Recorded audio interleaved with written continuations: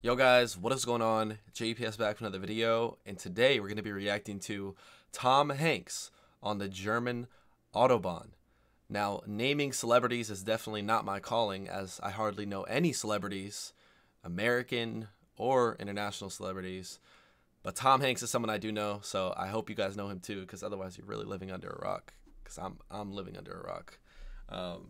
Anyways, let's get right into this. The German Autobahn. Hopefully he's going to talk about some of his experiences on it. I wish I had gone on the Autobahn while I was in Germany, but listen, I will be back in Germany. I know that's a fact right there. So next time I'm in Germany, I'll go on the Autobahn. But let's hear what he has to say about it. Hit the like button, hit subscribe, and let's get it. Tom, I'm guilty. tell me about you were in Germany, and I was wondering if you were over there working on a film. I was working on a film called Cloud Atlas with Halle Berry and a bunch of other people. Cloud Atlas. What a lovely title. What's the film about? It's very difficult to explain. It's about the Wachowskis and Tom Tickford directed this. It'll be out in a year and a half, Dave. I'll be back to chat it up. What was the source material?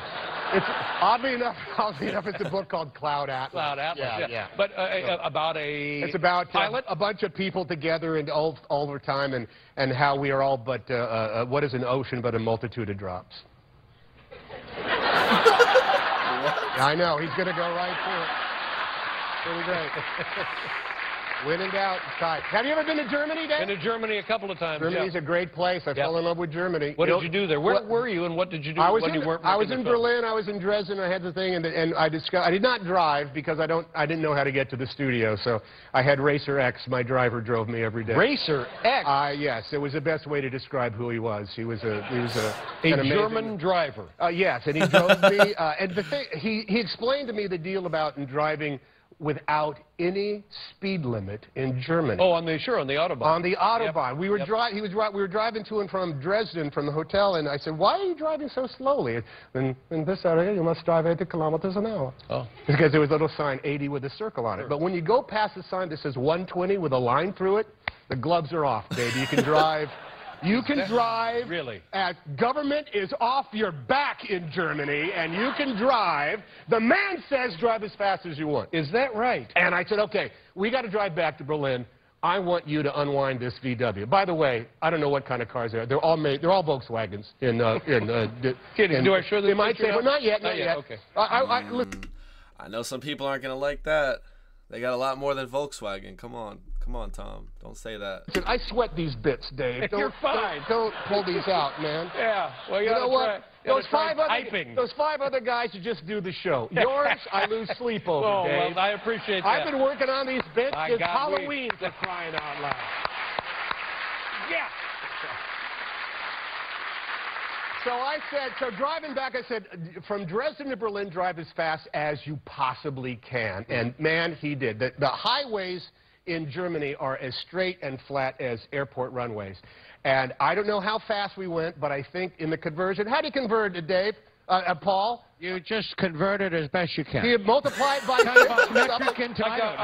100 kilometers is 60 miles an hour. Okay, we were going like 120, 130, which I think is 700 miles per hour. And we went, we made it from Dresden to Berlin in about 17 minutes. It was the most exciting, but here's the deal. The cheeks were pushing back like that. Slow down, Racer X, slow down! He actually did stop at one point because he had to pee. But we still made it. And this was all in a Volkswagen? Well, they're all Volkswagen. Do I go to the... Not yet, okay. Dave. I don't know. Will you read these cards before I come on the show? Sorry, I've been busy. Later on, I drove that car. But you don't want to see it now? No, I'll show it now. Now? Well, if we got time before you go to one of your sad sack commercials.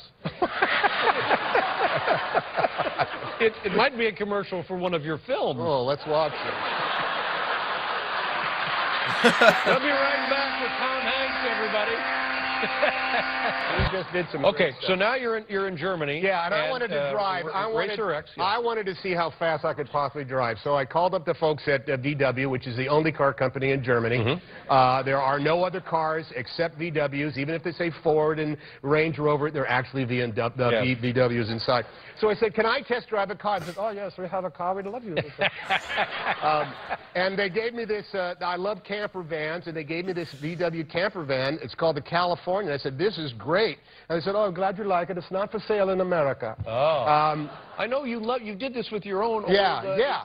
I did. I have another old one, and Yeah. my old van has a, literally it's a bus. Yeah, it's bus like this. wheel. These new ones, Dave, that steering wheel is like this. You can shape it like that, and it drives like a fruit bat out of hell. This thing. But they can't. There's no speed, is there, with these things? The torque, Dave, the torque, as it was explained to me, means that you can get that bad boy up to easily 130, 140 kilometers an hour, which I did. Oh my God! It was fantastic. Were you scared? I was not. The only time I got scared, Racer X was scared the entire time. Because he also had to translate the German GPS, which always sounded like, which meant, veer left in 2 kilometers. And then you're on for a while, which is like turn right at Poland. It was like literally like that.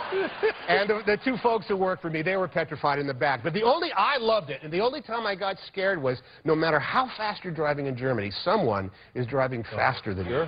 That's right. And you cannot linger in that left lane. If you do, they will. I know some of y'all love that line right there because it is a fact. I wish people in America would drive the same. Get out the left lane right when you pass, but everyone wants to sit out there. Faster than you.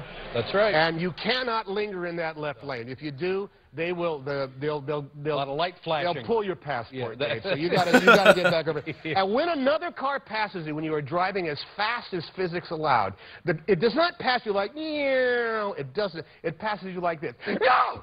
Yeah, that's right. And a blur goes past you. And you could be sucked into their.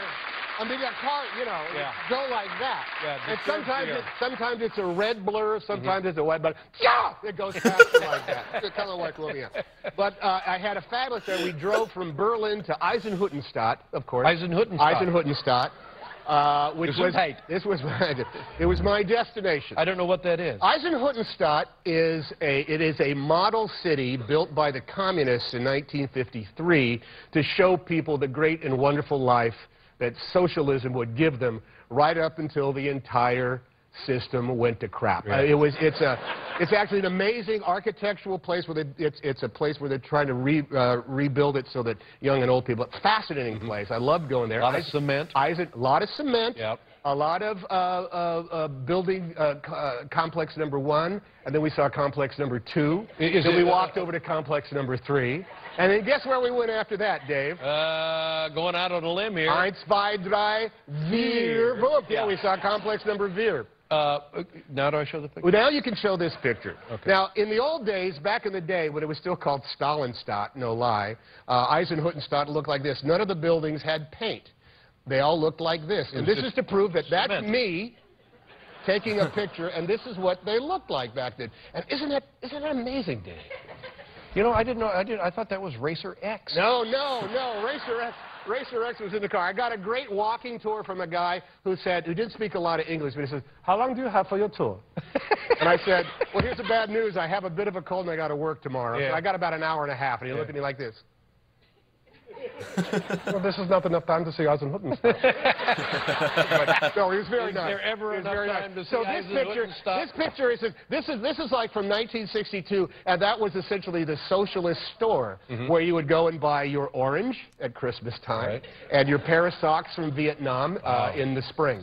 That would be all they had. But look, this is actually what it must have looked like. No cars, no people, no nothing, just a dearth of everything. But what does it mean? What does it mean, Eisenhüttenstadt? Eisenhüttenstadt means Iron Hut City, or Ironwork City, because they built it for all the people who worked in the iron mill that's down there. And this was to be the pride of the communist bloc country. You would live there, you would work there, you would dance at Komsomol dances, you would shop and get your oranges and socks once a year, and you would love living. It's like that at Disney World. Remember when they had that community of Epcot, and then they had that Jubilee where you could actually buy a house there. And people still live there, and it's actually a gorgeous place. Now, this was crazy.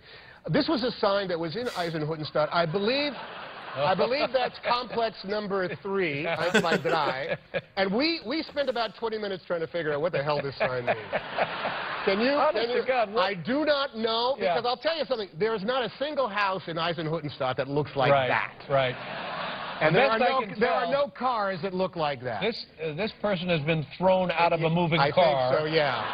That might be. I don't know. That's Racer X. We tried to. I think we said what this sign actually means in an odd communist kind of way is no dogs allowed. Because there's not a dog in that picture. That's the only thing not there. Here's what you're allowed to have. You can have a mad child, you can have the child in a car, and you can have a house, but you can have no other thing. No, nothing else.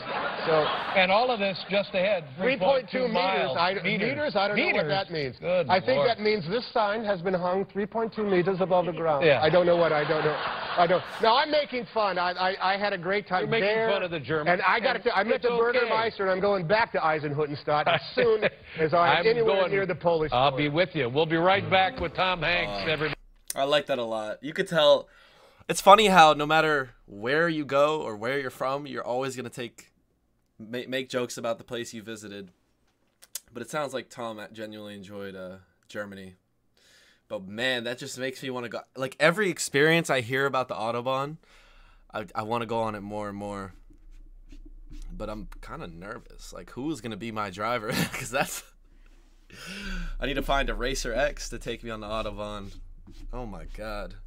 Because your life is out of your hands at that point. But honestly, driving on the Autobahn, even if at the fast speeds, with the procedures they have in place and the fact that it seems like almost everyone follows them, like staying out of the left lane, it probably is safer than the American highway I just drove on. Like, because those American highways are a free-for-all.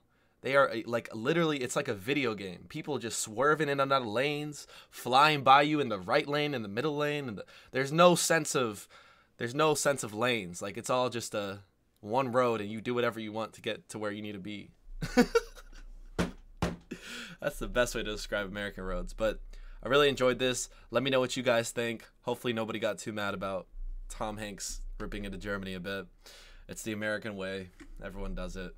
But yeah, hopefully you guys enjoyed that. If you did, hit the like button, hit subscribe, and I will catch you all in the next one. Peace.